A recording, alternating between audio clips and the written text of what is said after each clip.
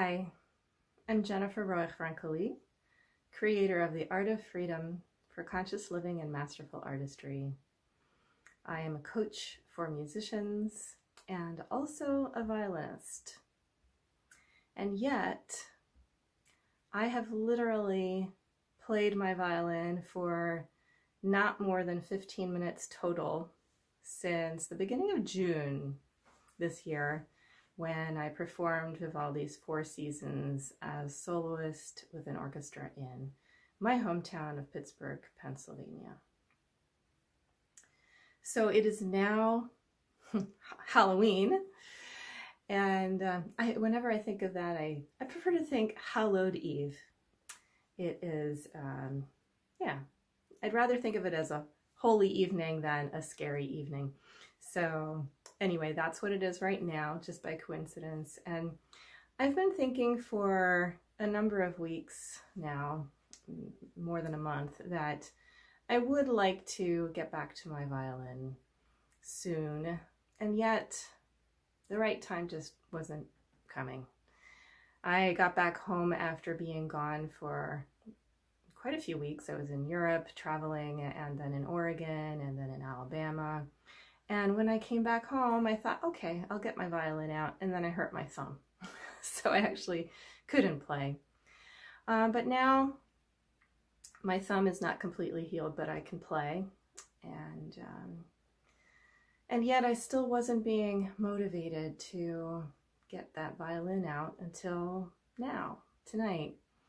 And there have been a couple things that have inspired me, that have brought me closer to getting that violin out. One was a recent concert that I attended, in which I actually was frustrated by the high levels of tension that were being used and displayed by the performers, and the pushing that I felt, that, it just felt like an intense and almost aggressive performance. And it made me want to go home and take back my music in a way that would allow me to be present and calm and give myself the time with the beauty of the music, one note at a time. And yet I didn't do that. But tonight, I watched a documentary about Louis Armstrong, the great jazz trumpet player and singer. And I've always loved great jazz. I find it incredibly heartwarming, heart-wrenching. Just there's so much soul, literally, in that music. I actually experimented with it a little bit on my own with the violin a few years ago. If you're curious, you can hear me play the minor swing on YouTube. I had a lot of fun just fooling around with that and imitating Stefan Grappelli's rendition of that. And yeah, so that's the only thing I've done jazz-wise, really, except dabbling a little bit when I was a kid. But I've always loved listening to it, and watching the documentary this evening put me so deeply in touch with the visceral, existential, just core love that I have, that I think we all have really deep down, of the inexpressible mystery and beauty and just raw life that it's just nature. And the wonderful thing about music, of course, is that it doesn't require words, and you don't even really have to commit to a feeling, because when you're really with a feeling, it's constantly changing. And so you don't have to put words to it. You can just feel it and express it and let it move and live through you. That's, I think, what drives great musicians who know how to be in touch with that, or maybe just have never lost that natural ability that I think we all have to be in touch with that earthy source of who we are. So yes, I found the documentary and very moving, and not just, it wasn't the story, it was the music and Louis Armstrong's smile with his whole being, and yeah, just was really special. And I'm still feeling just how moving it was and how deeply I feel touched by that. It made me want to come upstairs and reconnect with this violin that I have, that I have felt connected with. Not this particular violin, well, this particular violin has been mine from the beginning of its life. 1986 is when it was created and when I became its first owner and player. It's a Sergio Parison modern Italian violin, which has grown up with me through my teenage and adult years thus far. But I wanted a violin when I was 2 and got one when I was 4. And that's all I was interested in as I was growing up as a kid. Well, that's not exactly true. I was also very much interested in baseball when I was really little, but I had to give that up pretty quick. And I was interested in being outside in nature and playing games, of course, and art and friendships, and I was always in love with somebody or other. So relationships were always top priority for me. But that violin and the music that could come out of the violin when it was played by someone who knew how to play it, it was my favorite thing on earth. And then, you know, it's my past and my relationship with the violin is complex, to say the least. And I've gone through extreme highs and lows and everything in between with my violin. And I've had periods of doing only practicing and performing and not much else. And I've also had long periods like the most recent one, which has been the longest, of not playing the violin at all and doing other things. And definitely these days, my coaching practice takes priority, takes precedence, and the book I'm writing definitely takes precedence over what I do myself musically with my violin.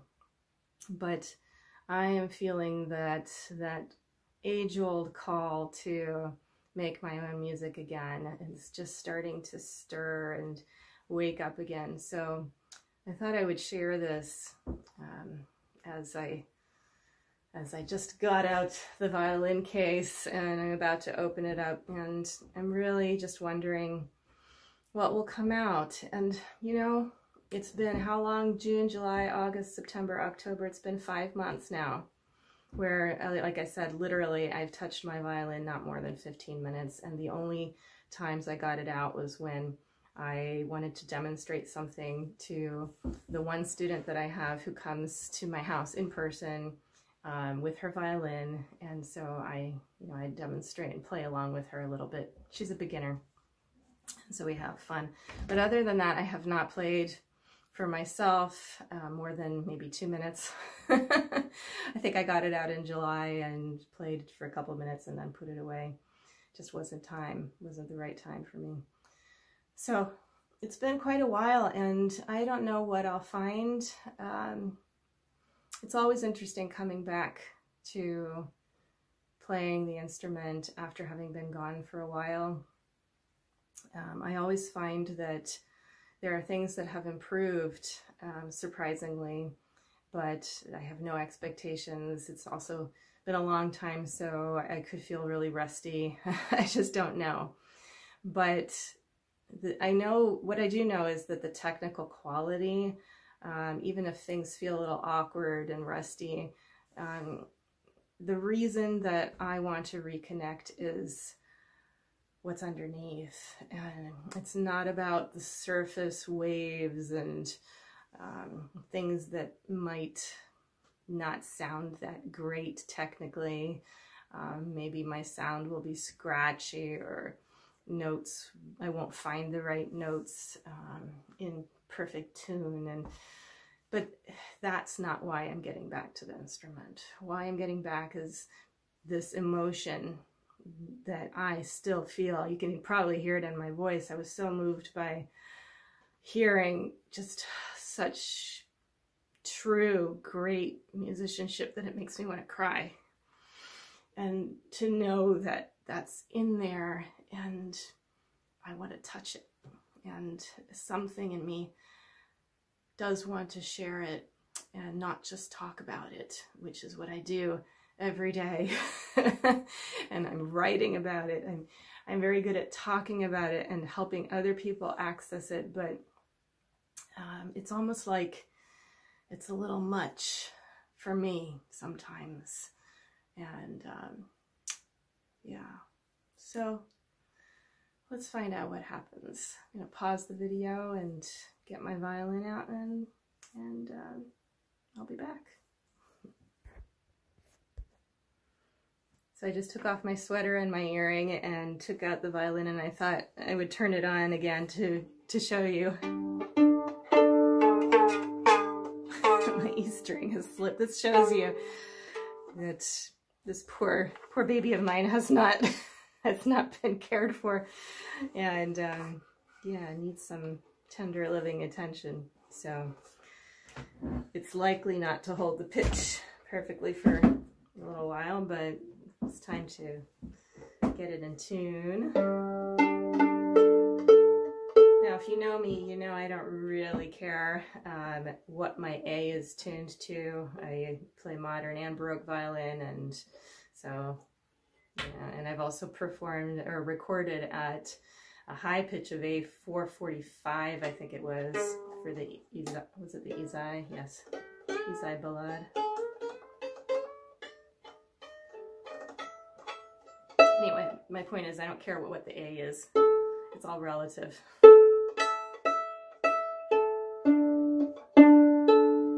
Probably need new strings too.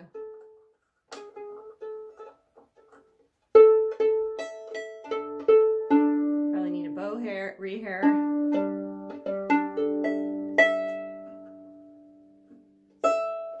All right, here we go. I use my own shoulder rest contraption that works best for me, better than any commercial shoulder rest. I teach my students how to make these. I've not found a commercial shoulder rest that works for most people, so we make our own. And yeah, you know, before I play, I do feel like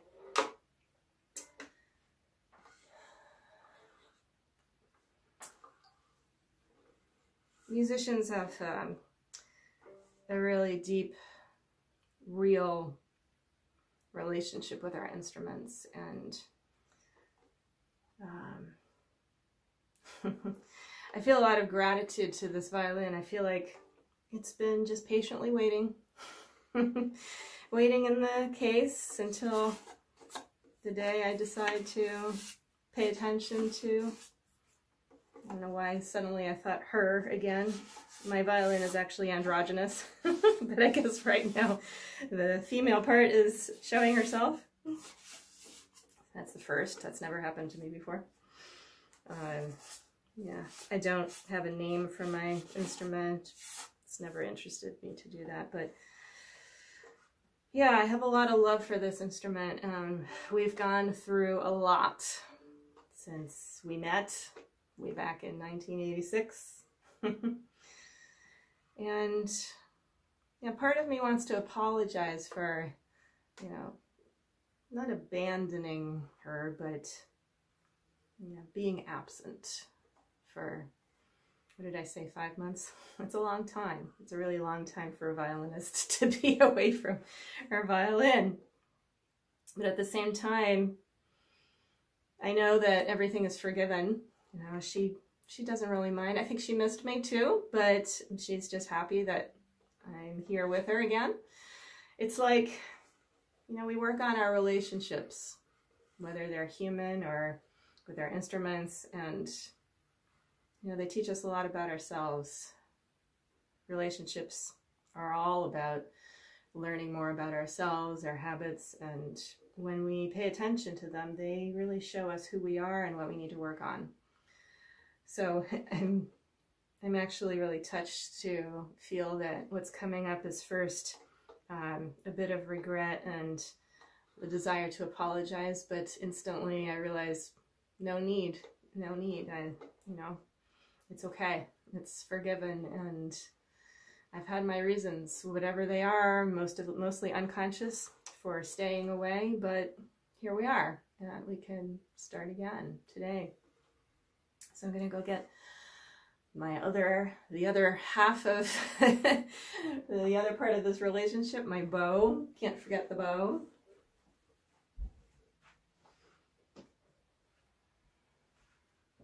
I see this bow is in desperate need of rosin, and yeah, it actually probably does not need a bow rehair. It's losing some hairs. I need to kind of clip this. I don't have my nail clippers right now. I'll just leave this little hair straggling here. I got a rehair before the 4 seasons, and since I haven't played much, I probably don't need a rehair. But now I'm thinking of the fellow that always rehaired my bow, and he did it the last time before the 4 seasons. Yeah. He's no longer with us. He has passed away since then. And yeah, Swinging Jim. Jim of Strings and Things. Yeah. I say Swinging Jim because my friend David Greenberg wrote a song for him. I say song, but actually it was a kind of a jazzy violin piece. He dedicated it to Jim, who was his best man at his wedding. And I always loved that piece. So, again, being moved by jazz. Actually, it was more like fiddling than jazz, but here we are. Now, I'm also very conscious of what I teach, which is to be present, and you'll notice I'm still not playing. I'm really taking my time. I teach my students about something I call the golden period, which is the time before. You could say the last 5 months have been the time before I get back to my violin. And this time, as I'm introducing this, is also a golden period.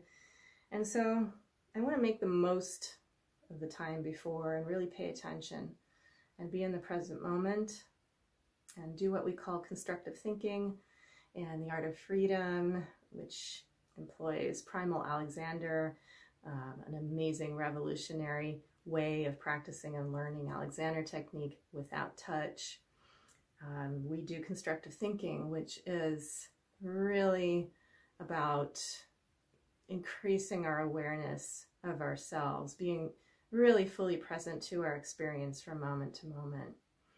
So I'm really, paying attention to that the best I can, even as I'm speaking now and sharing these things with you. And as I look at this rosin, and I've got a lot of things here that I'm holding, and I realize I want to put down my violin so that I can rosin this wonderful bow. And, it's an activity we don't usually pay that much attention to, but what a wonderful thing. We take tree sap, sap from a tree that has been melted and put into this beautiful cake of rosin, and then we make contact with these horse hairs. I'm noticing there are not a lot. I think Jim didn't like to use a lot of hair when he did his rehairs. Yeah, and we put them together, and I ask myself, what's happening to me as I bring this rosin to the bow and move my arms and feel what I feel? What's happening to me? That's what Mia Morales, creator of Primal Alexander, calls the primary concern.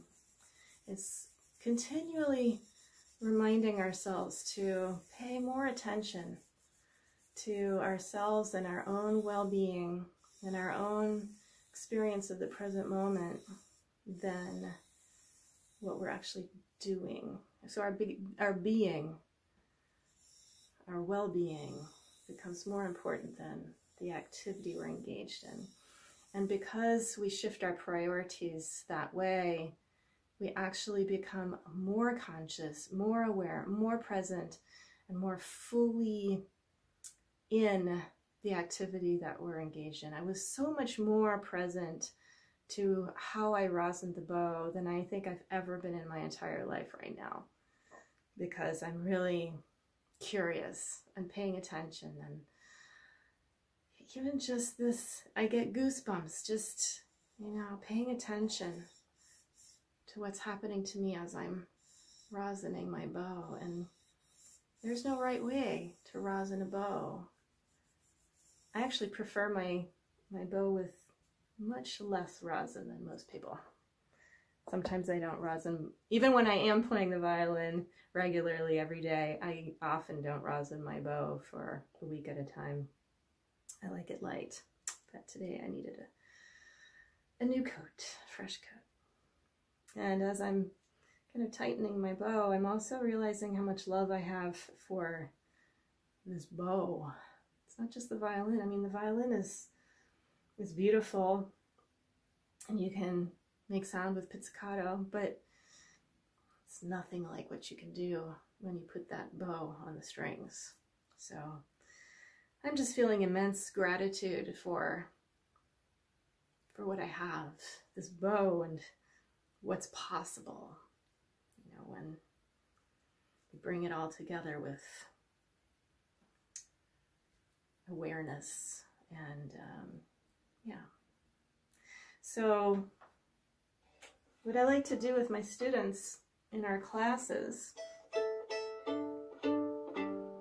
is to formulate an intention before we begin.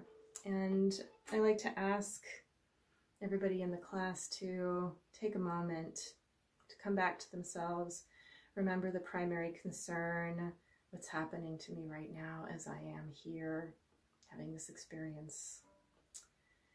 And then as a secondary goal, so to speak, how do I want to show up for myself?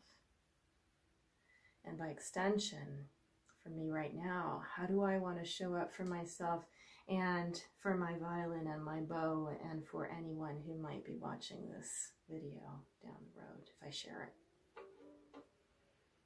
So pausing to contemplate that question for myself. How do I want to show up right now? I feel so much emotion like welling up inside of me, and so immediately a strong intention that emerges is to allow myself to feel whatever I feel, and to accept whatever I feel and let it move through me. And if it wants to be expressed in any way other than these words right now, maybe through sound, through the violin, or movement, if I want to just move or sing or dance or whatever wants to come through, I want to be accepting and allowing, and I want to, I call my work the Art of Freedom method for conscious living and masterful artistry. And my goodness, if I could embody even, a fraction of that, I would be just thrilled. So that is an intention, to allow myself to feel what I feel. And I feel the constriction in my heart right now, and that's okay. It's okay to feel emotional, and to feel that there's something that's a little stuck. And I wonder, that's where I go next, I wonder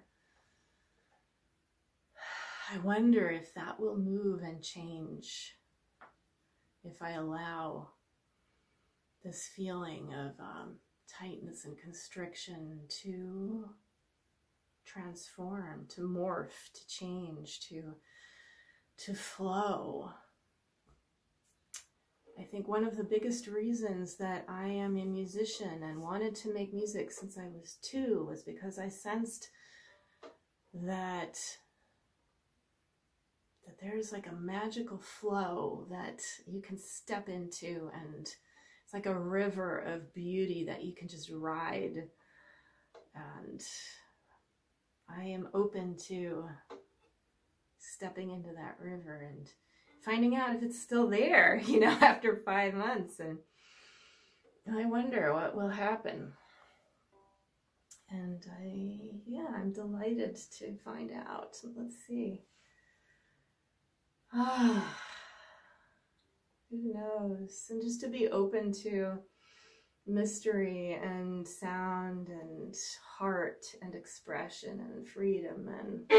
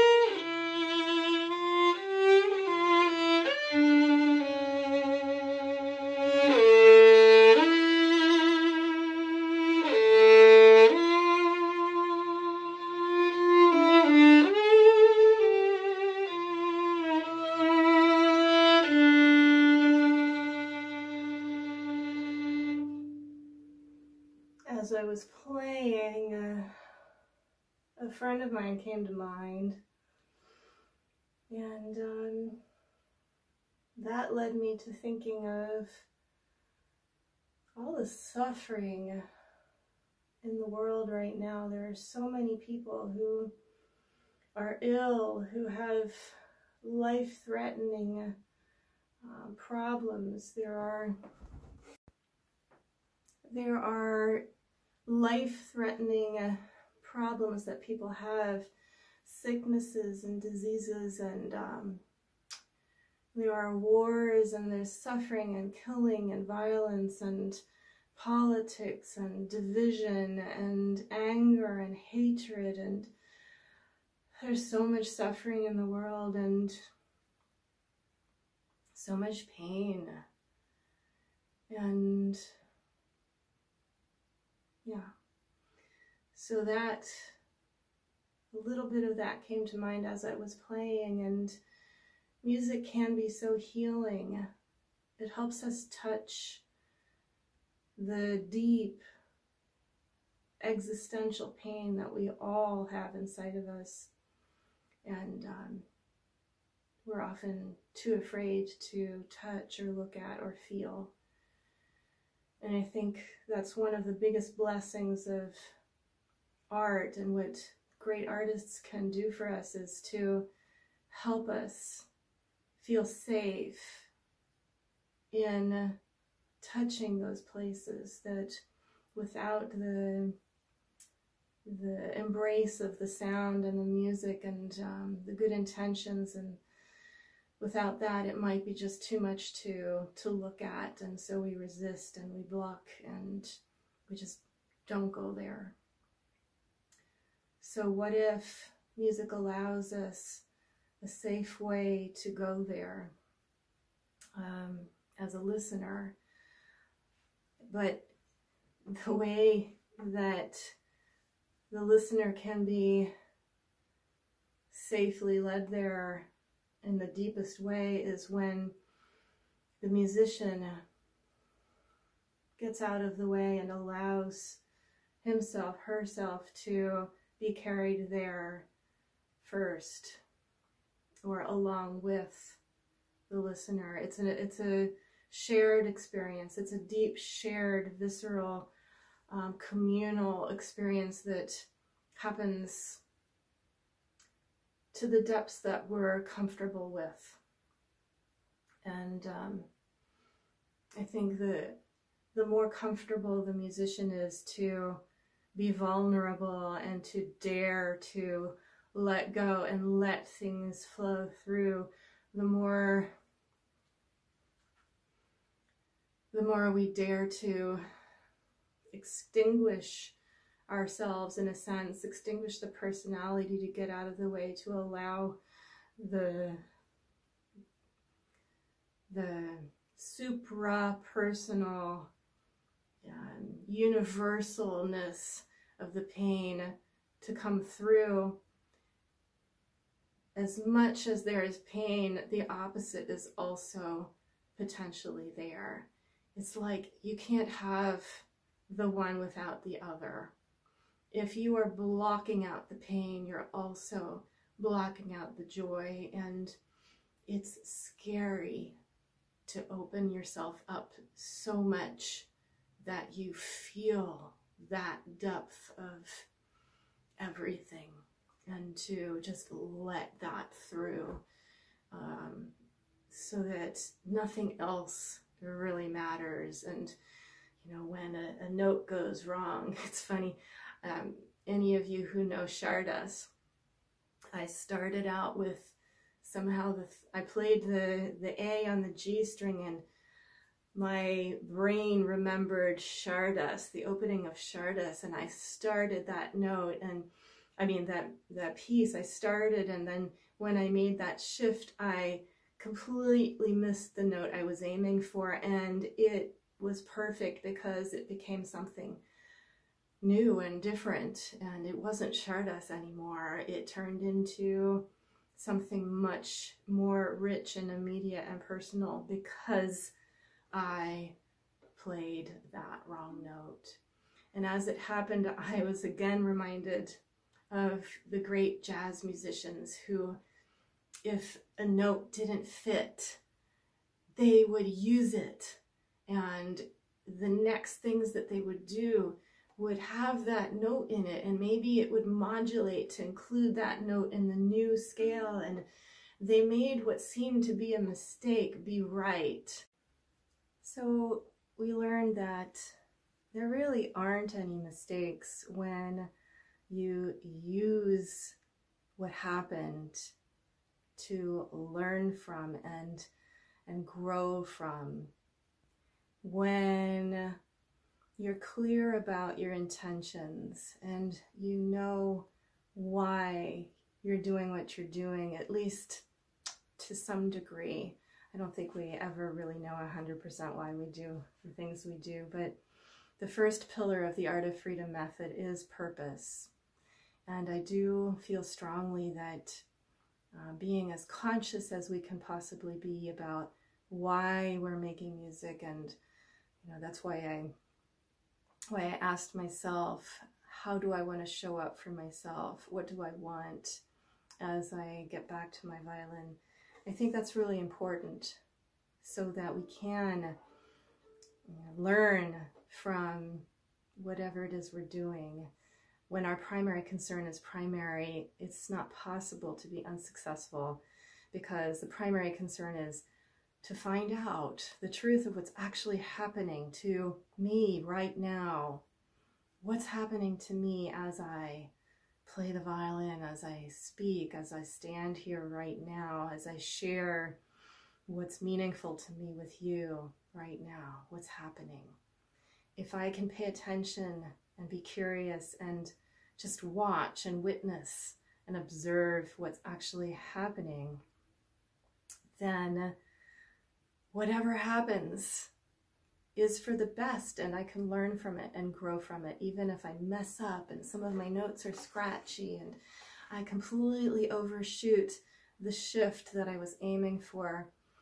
It's like knowing how to make lemonade out of lemons, right? If you have the intention to see the good in things, to find the hidden treasure in the mud, and when you have that intention, that positive intention, and you live by it the best you can, then everything is food and potentially nourishing for the soul.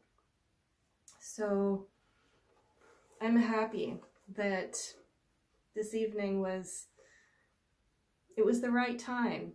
It wasn't the right time before, and I wouldn't have played or shared the things that I've said tonight in the same way if I hadn't had the experiences that I've had over the last 5 months, which surely were influenced by not playing my violin.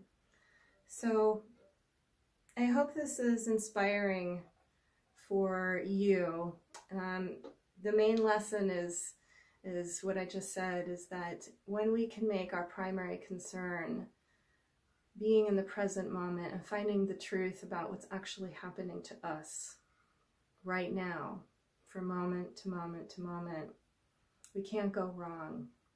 And when we apply that primary concern with curiosity and a willingness to take the risk of being vulnerable and sharing the depths of whatever we allow ourselves to feel with others, then that is potentially very healing, and it is a communal shared experience. And I hope what I shared with you this evening is helpful for you in some small or big way, who knows. So thank you for watching and being here, and yes, thank you, and lots of love. Bye.